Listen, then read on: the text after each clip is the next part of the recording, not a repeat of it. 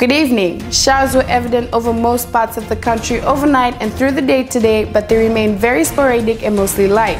The southeast coast of Viti Level reported falls of 20 to 30 millimeters once again today mostly, while most other places reported falls of 10 millimeters or less. Once again, widespread cloud is evident across most of Fiji, with just the far eastern region of Laos experiencing more sun than cloud. The SPCZ continues to sit stationary over waters to the north of Fiji and is expected to become more active after Christmas as the monsoonal surge currently evident over northern Australia pushes east over the Coral Sea.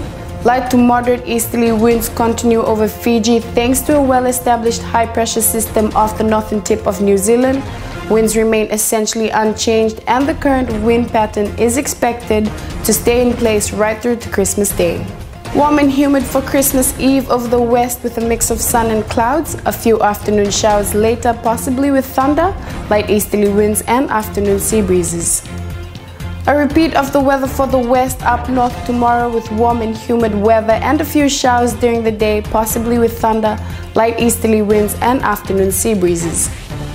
The central and eastern divisions can also expect a warm and humid day with a mix of sun and clouds, occasional showers more likely in the afternoon and evening, light easterly winds.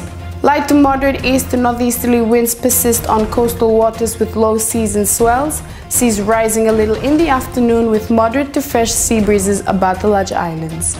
Christmas Day is forecast to be mostly fine during the morning with sunny spells before an afternoon shower or two later. Most will be able to get their lover done for Christmas lunch. The weather should stay much the same for Boxing Day on Saturday. However, longer range forecasts now indicate that weather will become more active next week through to the first week of 2016 around the South Pacific region.